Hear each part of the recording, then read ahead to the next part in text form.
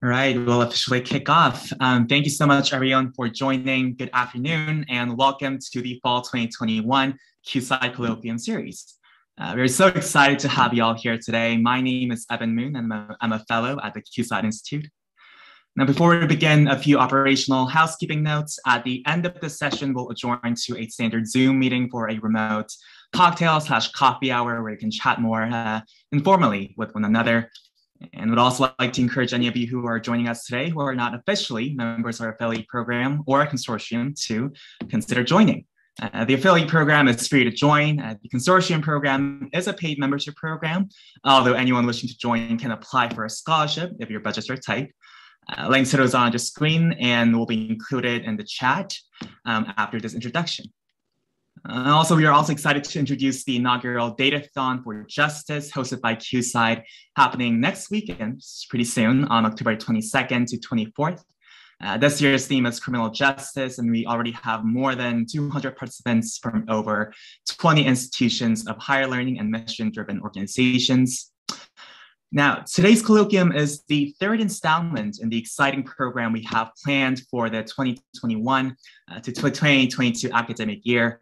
Our colloquium series features 9 fantastic speakers who will discuss issues related to theory, activism, and technical tools to shed light on a broad range of topics related to inclusion, diversity, equity, and social justice, and much more. Please visit our colloquium webpage and consider registering for and sharing info about the other talks we have planned with colleagues who may be interested. The link to our webpage is also coming up in our chat. And lastly, if you would like to support QSIDE in the production of more exciting research and activism initiatives, we would greatly appreciate any and all donations made to our organization, as it is your support that always keeps us going. As we progress through our session today, we welcome questions for our speaker using the Q&A feature of the webinar, which you can find at the bottom of the Zoom menu. And please keep in mind that your questions will only be visible to the host and the speaker. So please don't be shy, and we'll have time at the end of the presentation for some answers. And finally, now it is my great pleasure and privilege to introduce today's speaker, Samuel Sinyangwe, founder of the Mapping Police Violence and Police Scorecard. So a little bit about the speaker. Samuel is a data scientist, policy analyst, and criminal justice advocate, advancing various data-driven solutions to end police violence in America. He had founded and co-founded many organizations to this aim, including the Mapping Police Violence, the Police Scorecard, and Campaign Zero, a national advocacy organization equipping activists with cutting-edge tools, research, and policy solutions to end police violence in their communities. And previously, Sam worked at PolicyLink, where he connected 61 federally funded communities to research-based strategies to build cradle-to-career systems of support for low-income families. He has also helped city leaders, youth activists, and community organizations to develop citywide agendas to achieve quality education, health, and justice for young Black men. Samuel grew up in Orlando, Florida, and has been involved in community organizing and advocacy since he was in high school.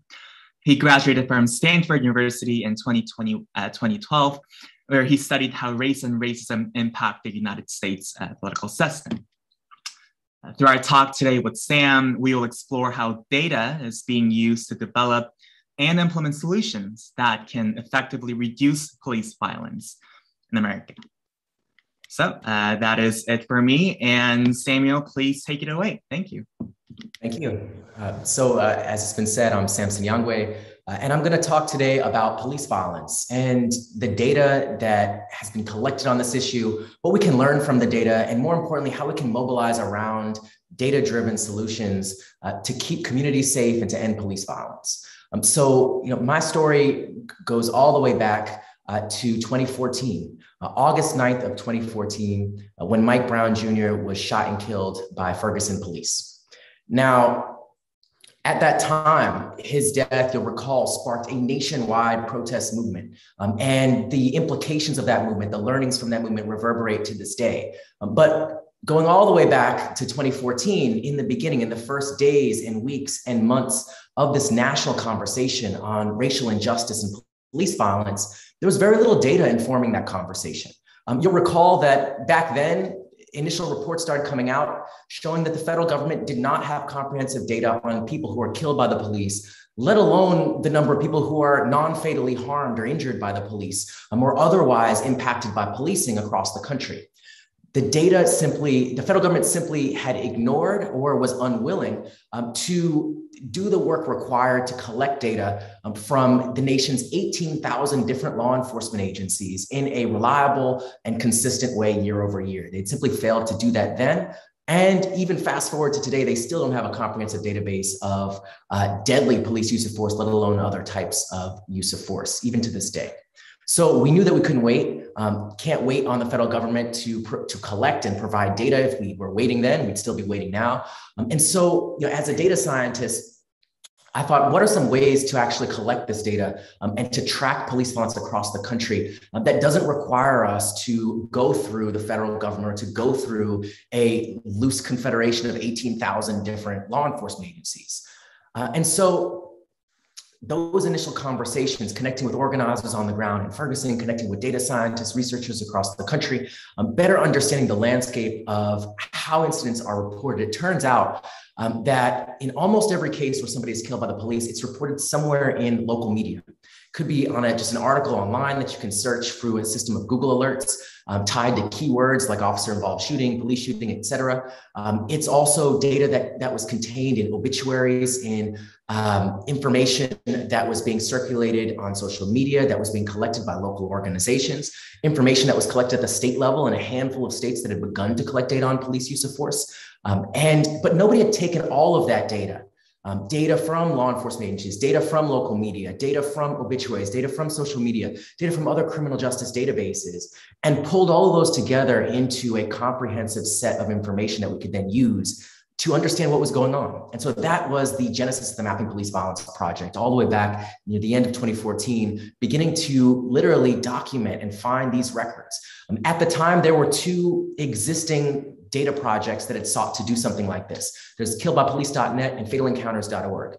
Both were independent projects. These were people who woke up and were passionate about this issue and simply searched every single day for cases of people who had been killed by the police. So they'd have a system of keywords and Google alerts. Whenever an article came up, they would simply log the link to the article, the date of the incident, and the name of the person who was killed if the name was available, and the race of the person if race was available. Now, it turned out, in 2014, there were just these spreadsheets that existed online, two spreadsheets, different types of information, both incomplete, and huge gaps. So 40% of the records weren't coded by race. None of the records were coded for whether the person was allegedly armed or unarmed. There was very little information on the situations and the context behind each incident. So this project was really focused on bringing together all of the existing databases and data sources that we could find on police violence, fatal police violence, putting it in one place, visualizing it, filling in those gaps through information obtained through public records requests and local media reports, et cetera, and then telling a story about police violence in this country that had not been told before at this scale. And so launched with this map. I launched in the beginning of 2015, about March or April of 2015. And this is a map of over 1,000 people who were killed by the police in 2014. And since then, have been updating this map every single year, all the way up to the present. And so this is what you find when you look at the data. So every single year, the Mapping Police Violence Project has tracked over 1,000 people who've been killed by the police nationwide.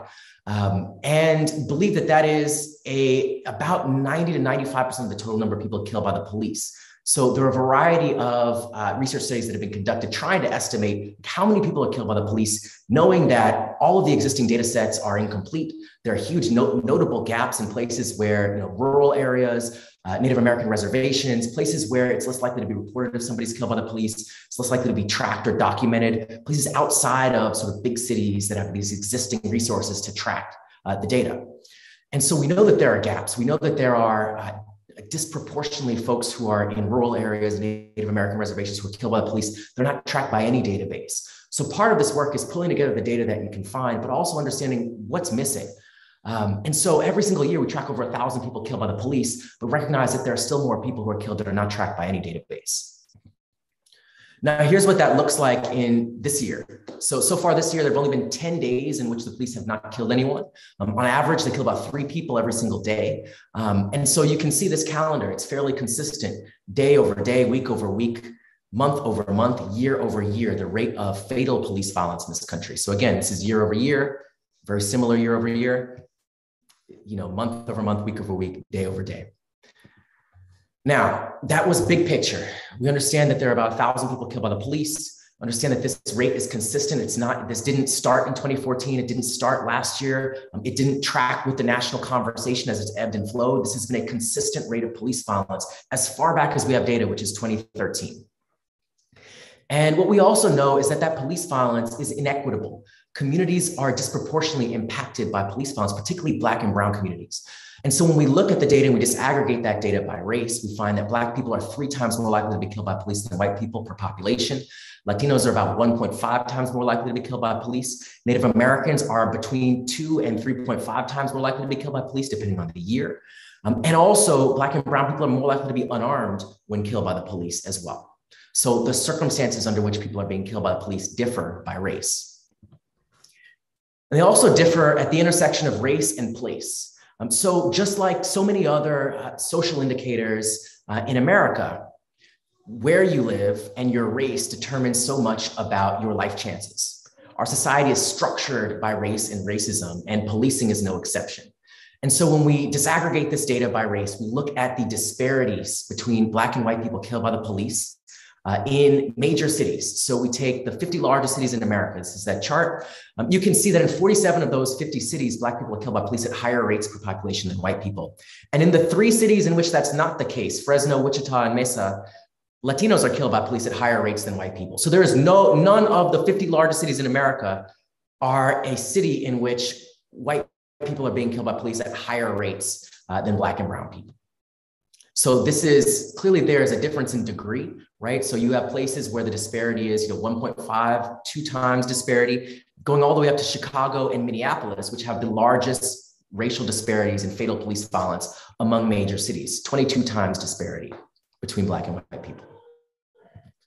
So that's the racial disparity. Who's impacted by this violence? We also have information now on what happens after somebody is killed by the police. What happens in terms of accountability? Are the officers held accountable? And by and large, the data shows that they are not held accountable in almost every case.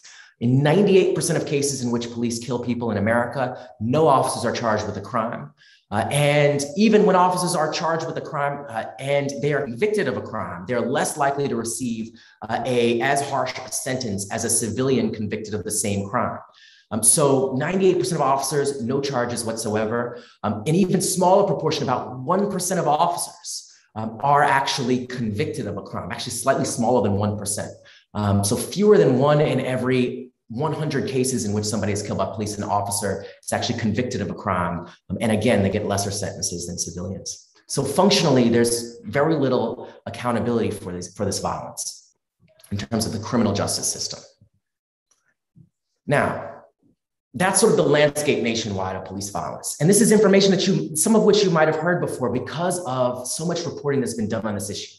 But what you might not have heard is how police violence breaks down in particular cities, particular contexts, and the policies and practices that reproduce that violence and those disparities in communities year over year over year. And we can track that too using the data.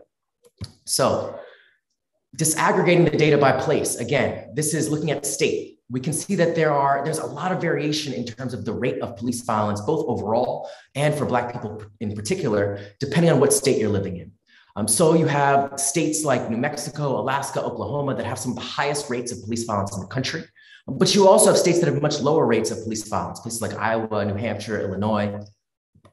Similarly, when we break this down by city, we see this variation. These are the 100 largest cities in America.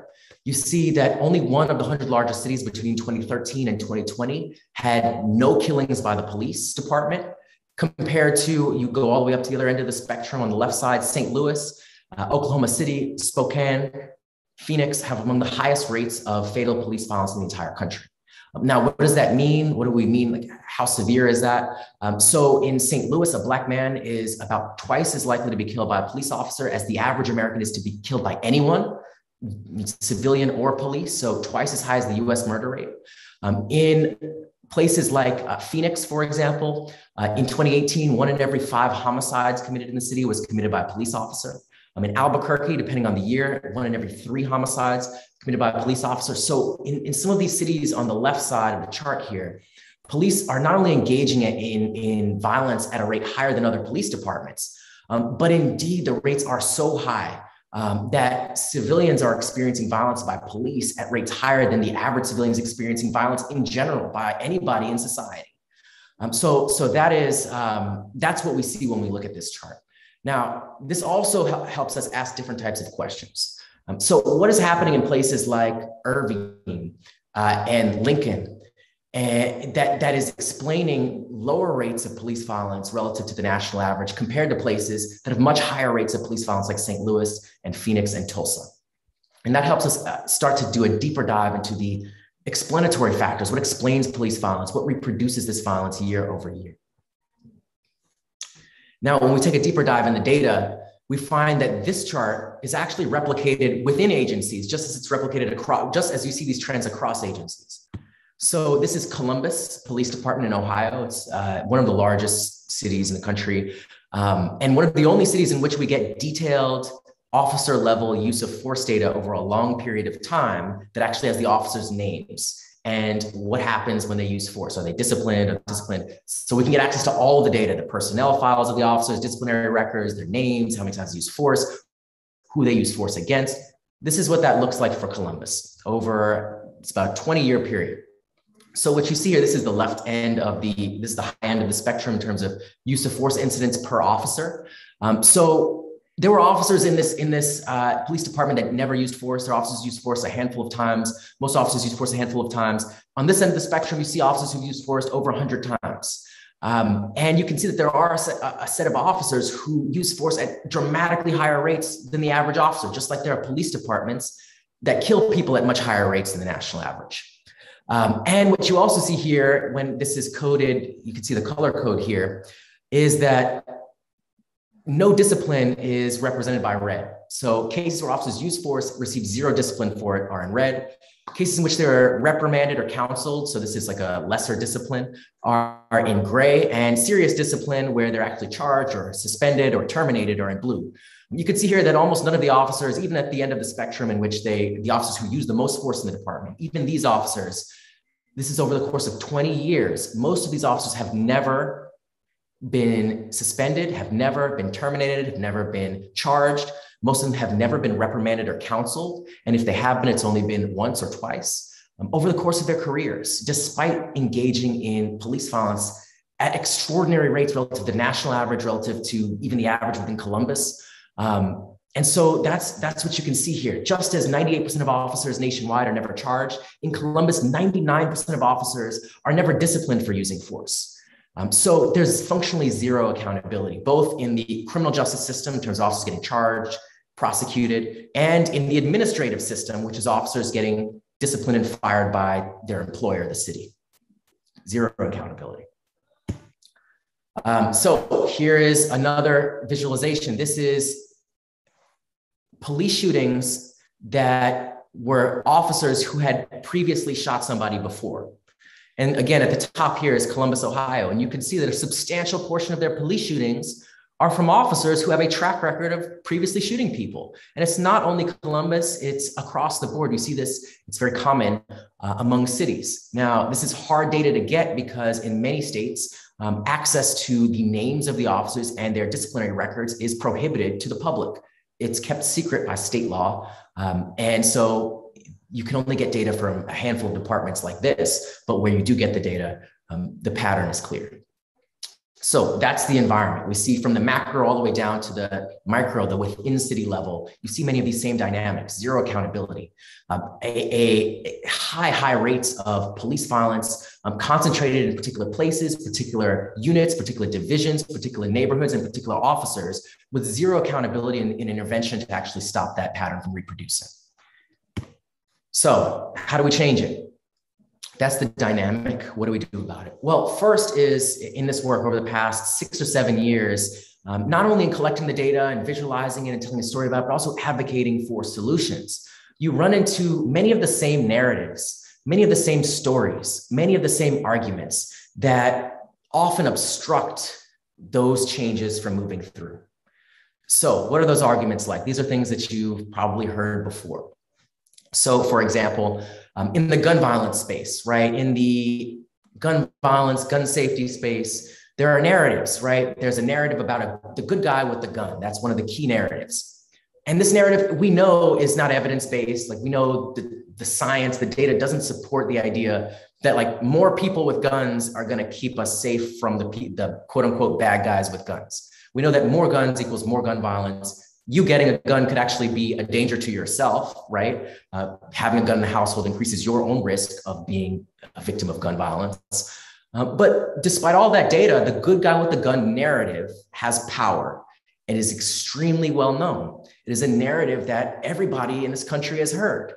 And it really actually obstructs progress. Like this narrative, this idea has the power to block any type of change having to do with addressing gun violence in this country. And it has, despite not being evidence-based. In the policing space, there are a similar set of narratives that operate in a similar way.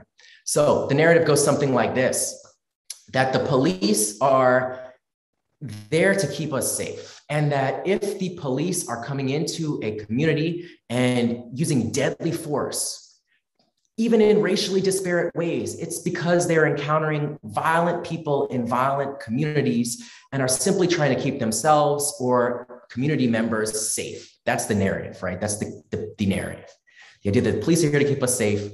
They're only using force in response to resistance or threats. And so they're not doing anything wrong. It's the community members' fault for being killed. That's the narrative. So let's test the narrative, right? This is a narrative I've been using for generations. I mean, you can argue this narrative traces all the way back to slavery. But these ideas about Black criminality, et cetera, et cetera. Now, we can actually test some of these narratives now that we have data. So this is a chart of the 50 largest cities in America. These are the violent crime rates represented by the blue X's and the police killings rates represented by the red squares. So your risk of being killed by the police, your risk of being killed by community members. You can see that it's all over the place, that there are places with extremely high rates of police violence that have relatively low rates of violent crime. There are places that have high rates of violent crime that have relatively low rates of police violence. You have cities like Detroit that have higher levels of violent crime, but are actually below the national average in terms of fatal police violence. And then you also have places, I'm from a city, Orlando, Florida, second highest rate of police violence among the 100 largest cities in America. Orlando, Florida is not, the highest rate of violent crime in the country. So something else is explaining why the police are being violent in some cities in similar circumstances and being less violent in other cities in those same circumstances. And it's not about the behavior of the civilians. Similarly, this is a chart of the cities with the highest levels of violent crime, community violence, according to UCR reports, in the entire country among the 100 largest cities. And these are their rates of police violence. So again, huge variation. So you could be a high violent crime city and be like St. Louis, which has the highest rate of police violence in the country, or you could be a high violent crime city that has much lower rates of police violence, like Buffalo, Nashville, et cetera. So again, there's variation. And this makes sense when we look at the data. It makes sense why rates of violent crime aren't driving police violence, because it turns out that the vast majority of what police do and respond to doesn't involve violent crime. So only 5% of all arrests made nationwide are in response to violent crime, according to the FBI's Uniform Crime Report data. Fewer than 5% of calls for service that police respond to are involving violent crime, according to calls for service data published in the New York Times. So 5% of arrests are about violent crime. Even when we look at the most extreme form of police intervention, deadly force, killings by the police, the majority of those cases don't involve violent crime either. The majority of cases in which people are killed by police nationwide involve cases that begin with traffic stops, mental health checks, domestic disturbances, or other reported low-level offenses. So these circumstances, low-level offenses, nonviolent situations, escalating to deadly force are actually the rule and not the exception. So that's one narrative. Now, there's a flip side to this narrative. This is a narrative you might have heard more recently in response to data that has recently been released by the FBI's Uniform Crime Report. So you may have noticed headlines about crime going up and homicides increasing. Turns out crime actually went down in 2020. Violent crime stayed pretty static. Homicides increased 30%, which is an unprecedented increase. And so there's been a lot of trying to explain why murders went up and trying to blame that in particular on the protests and on the pushback against police violence that we saw in 2020. And this is the same variant of the Ferguson effect conversation that we saw in 2015 and 16 and 17, being pushed by the police and folks on the right wing trying to shut down any effort to change policing in this country, to say that that will actually lead to crime increasing and getting out of control if the police aren't there to aggressively suppress crime. That's the idea. This idea that violent policing is necessary to keep us safe. Well, again, these are theories. And when we test these theories, they don't hold water. So this is, again, 2020 data just came out from the UCR a couple of weeks ago. But we do have data going back quite a while on arrests and on police violence. So going all the way back to 2013 through 2019, you do see shifts in policing, particularly in big cities. In big cities, you see a substantial reduction in low-level arrests. They tend to be misdemeanors, nonviolent offenses, things like drug possession, prostitution, drunkenness, disorderly conduct, vagrancy, vandalism. These tend to be crimes associated with poverty, homelessness, mental health issues, substance use, folks who are in sex work, things that I would argue shouldn't be crimes, but nevertheless make up the majority of what the police are actually arresting people for across the country. And those arrests have declined dramatically since the start of the movement and the protests in 2014. So there was a shift in big cities, in particular, in rural areas, less of a shift. Fewer arrests we're seeing now. And in 2020, there's also a reduction in arrests as well. There was a pandemic, so that was expected. Now, what happened in places that reduced arrests for low-level offenses? So the theory would go, if the police pull back, stop arresting as many people for low-level offenses, the theory of the Ferguson effect and et cetera is that it will embolden criminals and lead crime to increase. It turns out that the places that reduced low-level arrests the most actually decreased crime to a greater degree than the places that increased low-level arrests. They also decreased violent crime relative to the places that increased low-level arrests. And while both types of jurisdictions had increases in murder rates, because murder rates have increased across the board, the increase in murder rates is actually larger in places where the police made more arrests, more low-level arrests, than the places where they actually pulled back and made fewer. And with police shootings, predictably, the places where the police pulled back made fewer low-level arrests, stopped stopping people and arresting them and using force against them for traffic violations and folks who are homeless and have nowhere to go and are being stopped on the street. When the police pull back from those things, it reduces police shootings significantly.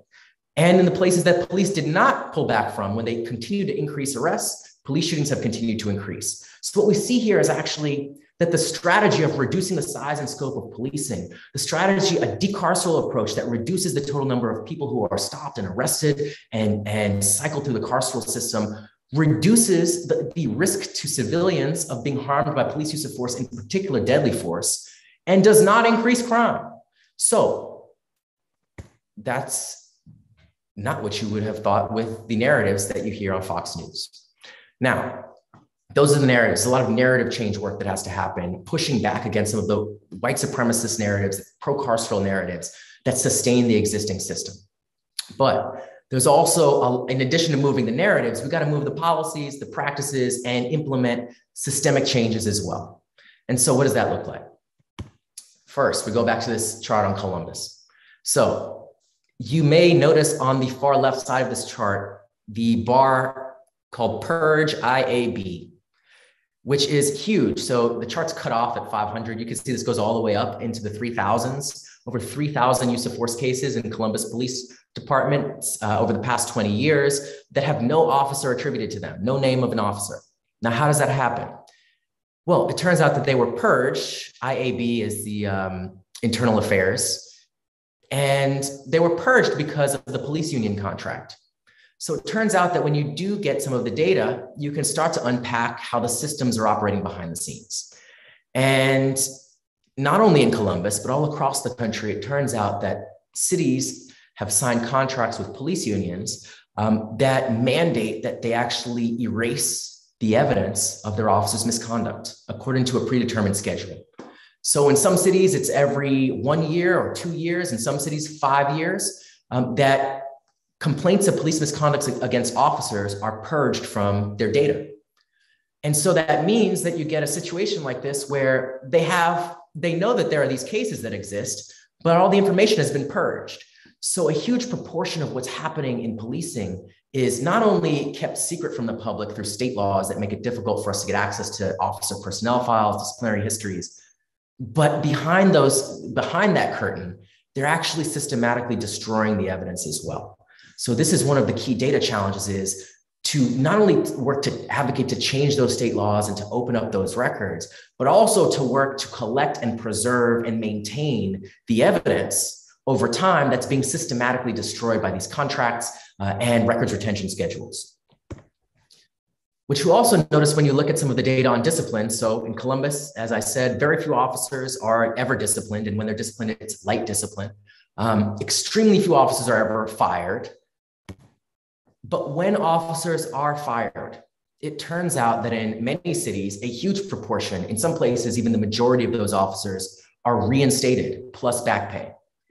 So how does that happen? Well, it turns out that that is another provision in the police union contracts in these cities, where police union contracts have a set of provisions in them that purge the information on police misconduct, restrict the types of information you can even report an officer for misconduct based on. So if you're submitting an anonymous complaint, they will throw out that complaint in many cities because the contract mandates it. But even when you get those complaints, you get those records, you create a case, you have an oversight board that is effective and that enforces the discipline against those officers, and they're fired. They get reinstated because of a rule in these contracts called arbitration. Now, arbitration sounds like this wonky legal term. It simply means that when an officer is disciplined or fired, the contract allows them to appeal that decision to an arbitrator. And that arbitrator, they get to pick, by the way. So both the city and the police union or the officer who's accused of misconduct get to just have to agree on who that arbitrator is, that here's the case. And they have full authority. It's just a lawyer who's picked by the agreement of these two people who has the full authority to reverse any disciplinary decision and reinstate an officer back on the force. And there's nothing you can do about it. There's nothing the city can do about it. The mayor can't reverse that decision. The police chief can't reverse that decision. The community oversight board can't reverse that decision. It is a final and binding decision that in cities across the country results in a huge proportion of officers getting reinstated with no ability to do anything about that, except by changing those contracts. So when we look at the research, we know that these contracts obstruct accountability to make it more difficult to expose officers for misconduct, let alone discipline them for it. They purge those records after they have been disciplined. And we also have seen recent research that has linked police unions and police union contracts to higher rates of police violence, larger racial disparities, and an increase in misconduct overall in those jurisdictions. So we know this is a big part of the problem, is that to change this system, police unions are perhaps the most powerful stakeholder obstructing any of those changes. They're also the ones pushing those narratives, by the way, that we went over earlier. So this all is an ecosystem. But to dismantle that power, it requires a different approach. It requires engaging in the conversation about police union contracts. In your city, every 4 or 5 years, they will be renegotiating the police union contract. And so figure out what's in that contract and engage with your city council members and your mayor's office to make sure they're not approving or reauthorizing this contract for another 5 years that contains these types of problems that make it difficult to hold officers accountable. The other piece of this is that the police unions institutionally have used their power to make it difficult to pass legislation that would open up some of these records, or that would change, existing standards, policies, decertification laws, et cetera. Virtually any type of change is opposed by these police unions. So we have to address that power of the police unions directly by, for example, prohibiting police unions from having the power to negotiate over disciplinary matters. to negotiate over how officers are investigated or punished for misconduct. All of that needs to happen. DC, for example, last year signed a law that removes all of those issues from the purview of the police union contract negotiation. So the police unions no longer have the power to control or negotiate over or veto the path by which your city decides to hold police accountable. So that's a first step, opening up a set of other changes that can happen down the road. Which reminds me that change is happening in some places. So you saw the data, it's not looking good. Year over year, virtually the same number of people are killed by police. For every person that's killed by police, research estimates suggest there are 2 people who are shot but survive by police. And we also know in the data that overall, the proportion of people who are killed by the police who are Black has stayed pretty constant. So the racial disparities haven't really changed either. But what has changed are a set of jurisdictions, states and cities that have implemented some changes over the past several years. And we're starting to see the results of those changes now. So Austin, for example, we talked about the police union contract. Austin became one of the first cities where organizers effectively defeated a police union contract. This was back about 3 or 4 years ago. Austin, working with the Austin Justice Coalition, I met with the Austin City Council members, the mayor's office, et cetera, brought in some of the research on police union contract provisions and how they impact accountability. The Austin Justice Coalition organized a whole over 200 people to show out for the city council meeting where they were voting on that contract. And ultimately, that organizing effort successfully resulted in a unanimous vote to reject the contract, which actually redistributed millions of dollars from the police back into the community, and also eliminated some of the provisions that were obstructing accountability. So local organizers have been effective in some places, in Austin, in Spokane, Washington, to effectively change the provisions in those contracts. So you can go, for example, to nixthe6.org. You can see for hundreds have coded over 800 contracts across the country, issues in your particular contract in your city. Similarly, efforts to change state law in some places have been successful. So in Maryland, for example, they repealed a police bill of rights law, which we talked about the contracts. The police bill of rights laws essentially take the problems in police union contracts and require every city in the state to have similar structural barriers to accountability. They scale those provisions and make them state law. And there are over 20 states that have police bill of rights laws, and Maryland last year became the first to repeal it. Now, what does that mean? It means they went from a system in which the police totally controlled the process by which they were investigated, they were disciplined. What happens when they're disciplined? They could appeal those decisions to trial. A trial board would decide on whether or not they would be disciplined. That trial board would be fellow officers of their officers, so it'd be even worse than having the police chief decide it. And officers would not be held accountable under the status quo. That's now changed to where communities have a controlling interest, a majority stake, not only in decisions to investigate and formally charge officers for misconduct, but also on those trial boards and on the appeals process also have play that role in majority stakeholder. So this has gone from a police control process to a community-led and controlled process because of that change in state law. Similarly, we've seen shifts that have built on some of the progress up to 2019 in reducing policing of low-level offenses and have scaled that to creating alternative approaches to some of those responses. So in Berkeley, they've begun to remove the police from the enforcement of traffic violations, particularly equipment violations. In Virginia, they signed state law removing police from having the discretion to stop people for example, having a broken taillight. In Denver and in Portland and in Eugene, Oregon, and piloting in San Francisco and New York, they're starting to implement efforts to create an alternative approach to mental health crises, where it's civilian responses, not police responses. And now the data is starting to come in from the pilots of those initiatives. And the data suggests that not only are civilians an effective response to these types of situations, but also they respond in a way that is more cost effective and less likely to cause harm to the civilian than the police response would be. And then you also see, even the police are beginning to come around to this. In LA, for example, LA County, the Sheriff's Department issues annual reports on the efficacy of their mental health collaboration program. which is, mental health providers take the lead in responding to mental health crises, and the sheriff's deputies sort of play backup and are on the scene, but don't really engage.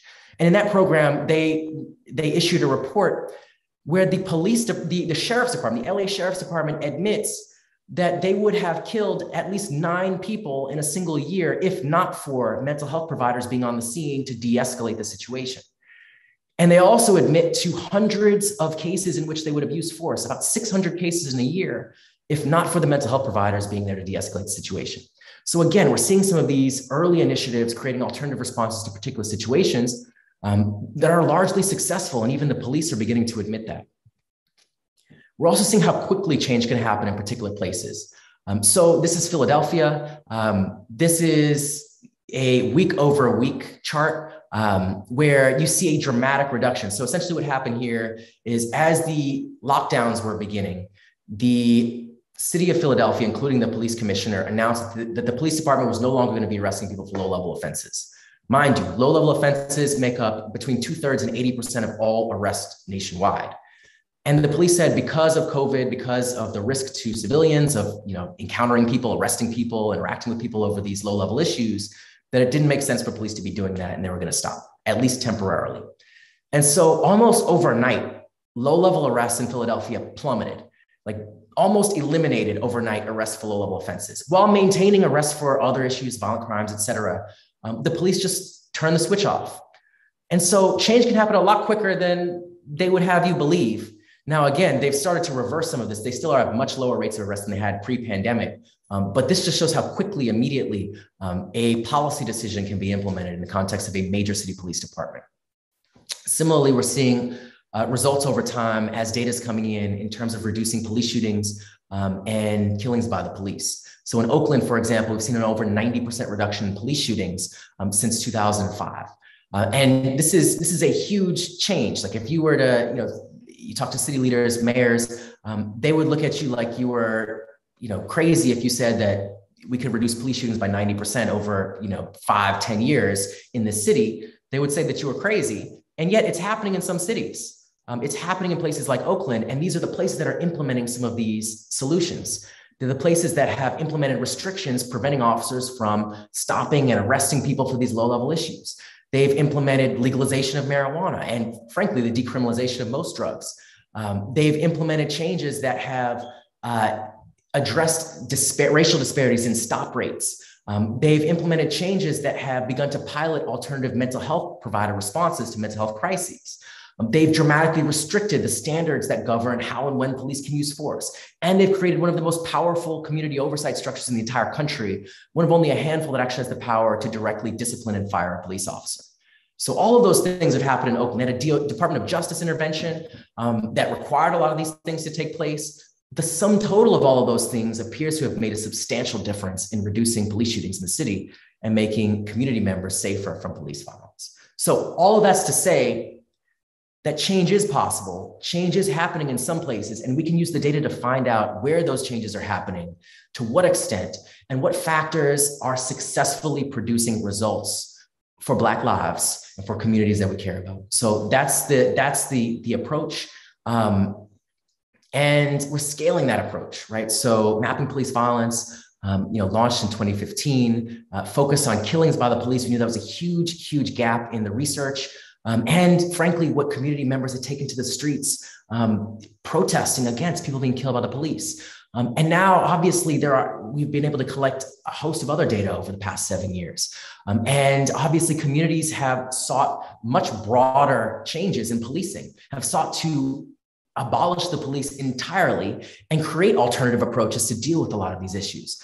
And so how do we track all of that? How do we track progress towards abolition? How do we track progress towards public safety? How do we track progress towards the end of police violence? Those are the big picture questions, and it goes beyond fatal police use of force.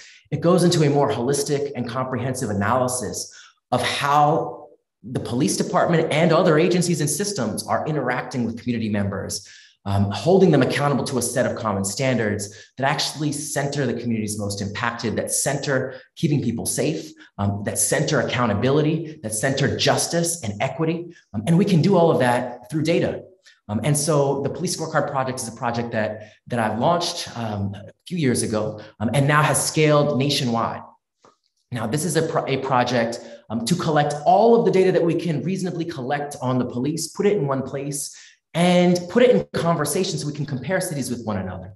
And more importantly, we can track the outcomes over time to see which cities are actually making progress towards ending police violence, increasing accountability, reducing the overall scope and scale of the police and the amount of funding for the police, and increasing the amount of equity that community members experience. So that is the big picture goal of the police scorecards, policescorecard.org. I encourage you to go to the website to see your city. There's data for thousands of jurisdictions, over 13,000 police departments and 3,000 sheriff's departments. Virtually every city in the whole country is in this database. And we're continuing to collect more and more data through public records requests on the issues that there's no federal database on or state database on as well.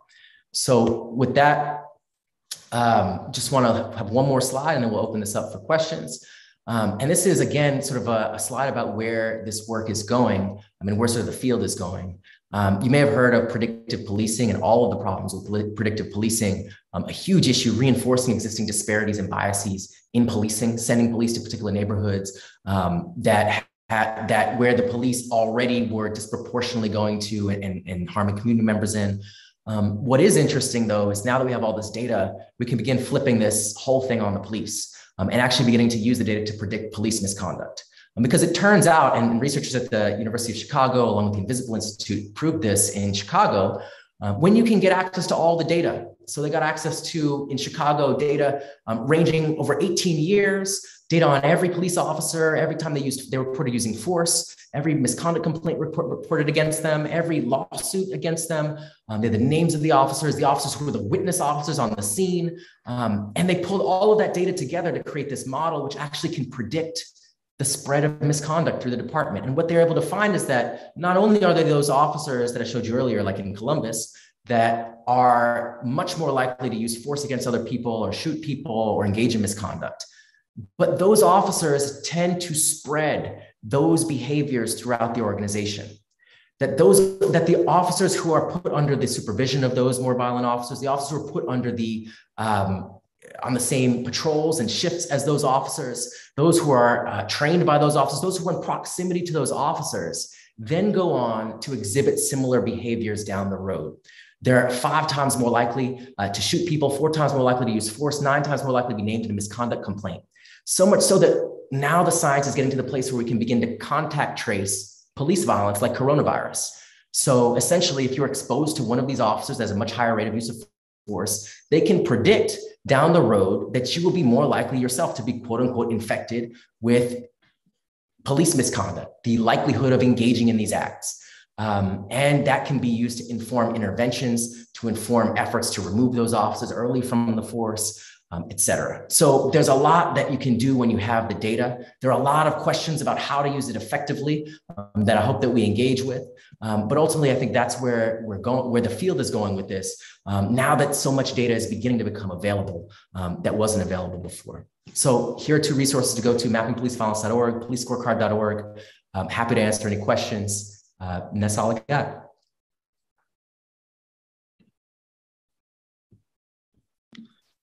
Right. Wow. Thank you, Samuel, so much for that amazing talk. I feel like at this point, we shouldn't be surprised to hear about police violence, but I think that just the way you went through all especially through data and through narratives, the stark realities of police brutality. And I think also just showing pathways forward on how to move forward and how data can shed light forward. I think that's the hardest part, but I think I'll really hold this talk forward as I continue to live on this country.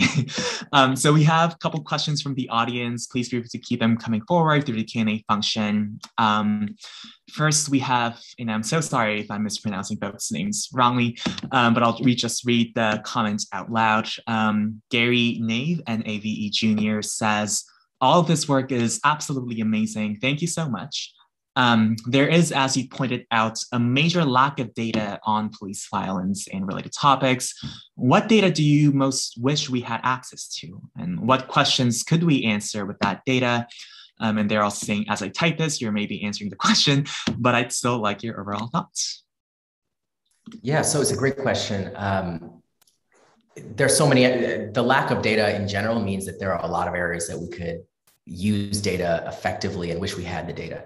I think one is the area of officer administrative accountability.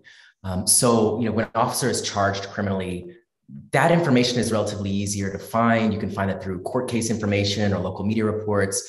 But when an officer is disciplined, is suspended, is fired, it's rarely reported in the public media. And the only way to get access to that is to get access to the officer's personnel files, their disciplinary records, to public records requests to the agency itself, the police department. And in the majority of states, that information is not considered public record, so they will deny your request. So this is a huge, huge issue because, as I showed, when you have that data, you can do a much more complex analysis of what's going on within the agency. But that data is very hard to find. So there are only 13 states that open up public records for officer personnel files. So New York became the 13th state after they repealed 50A, but only 13 states that actually you can get access to the officer's full personnel file. In the remainder of states, it's either partially or fully restricted from public access. So I think that's one big area. The other big area is information that the police don't collect. So again, all of these public records requests require you to obtain the data from the police department, which assumes that the police are tracking this information reliably themselves, which we know is a dubious proposition. So to find cases that go unreported, that is very, very difficult to do, but possible. And there's some ways that you can use data creatively to do that. So for example, I partnered with an organization in Oakland called Raheem that what we basically did was we got access to arrest records. So we got access to the information on everybody who'd been arrested over the past, let's say, 5 years in a given city. And when you have those records, you actually can then, through digital ads and through other methods, reach out to the people who've recently been arrested to ask them if they've experienced police violence. And it turns out that there were a whole bunch of people who had experienced police violence but had never reported it.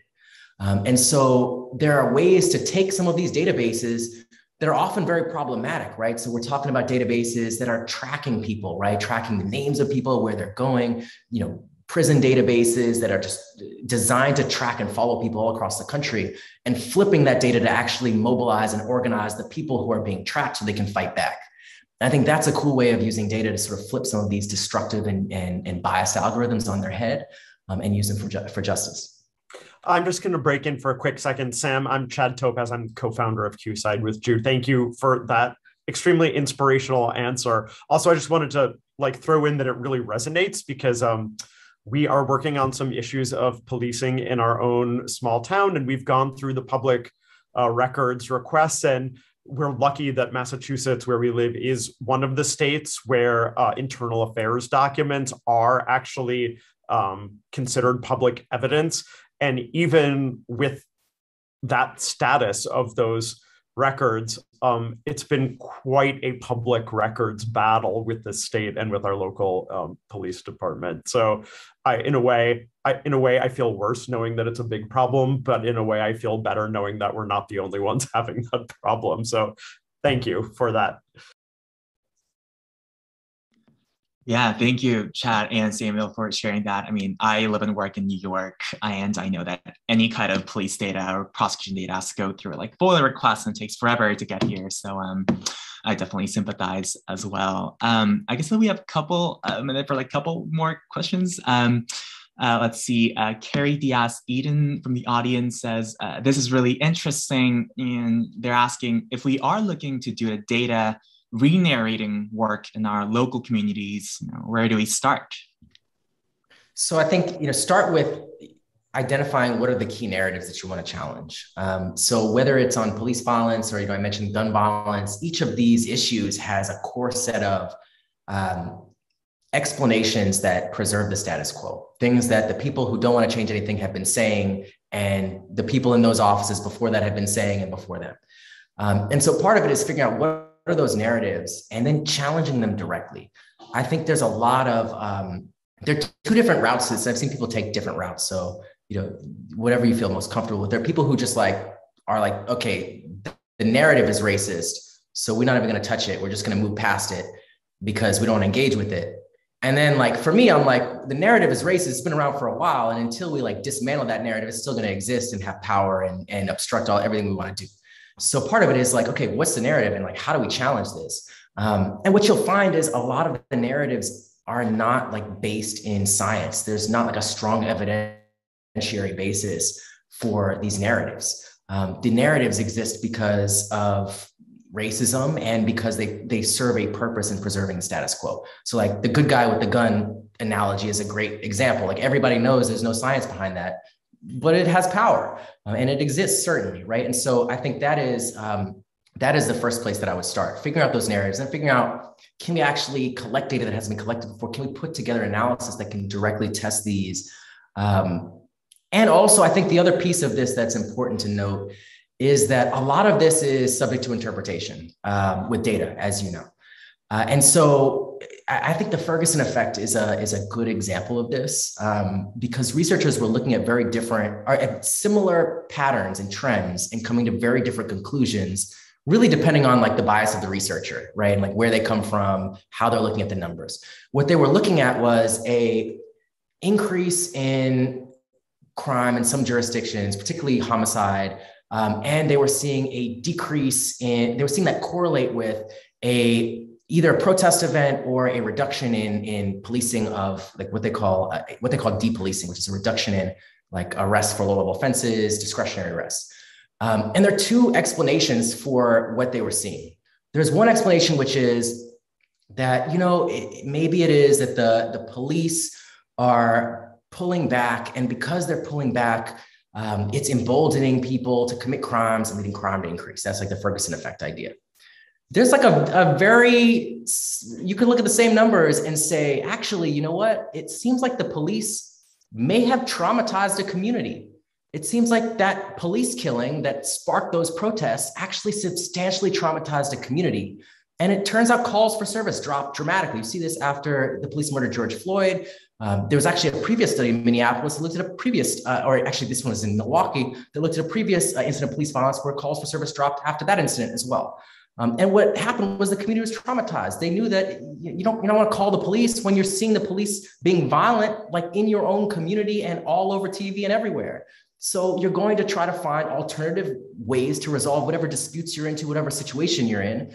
And some of those situations escalate in ways that are reflected in the violent crime number. So if you actually feel like somebody's trying to attack you, you feel like that if you call the police, they're going to come and also attack you, then you have to defend yourself by yourself or by calling somebody who you know can help you out.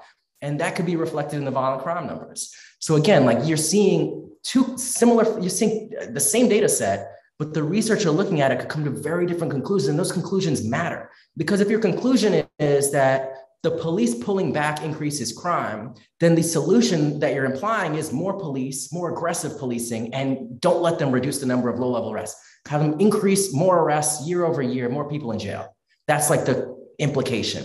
If you're looking at it and you're saying, actually, police violence causes a lot more harm, even beyond the individual who's harmed. It can harm entire communities, entire populations. It can traumatize and lead to mental health deterioration of entire populations, which, by the way, is true when you look at the research. And that trauma could actually have an impact on increasing crime rates. It could have an impact on making people feel less safe. That's like a very different thing. That actually means the implication is you need to stop police violence if you're serious about getting tough on crime. Like you're not going to stop crime if you have the police sparking crime waves every few years. So very different, but literally like that is the conversation. And the problem is like the data is oftentimes not granular enough to parse between those things. So a lot of this is difficult in that way. And you see, how some of the existing narratives take on like a whole new form and continue to reproduce themselves, even in light of new data. Amen. That is really amazingly insightful. And I think it's some of the things that we at QSIDE struggle with because we're data nerds and we don't always, that question that Carrie asked around like, and then how do we sort of bridge that to activism, right? Like not just sort of admire the elegance of our data, I think is a really important problem. And that re-narrative thing that you were talking about just seems really compelling. So I've got a lot to think about. I know many of our members will too.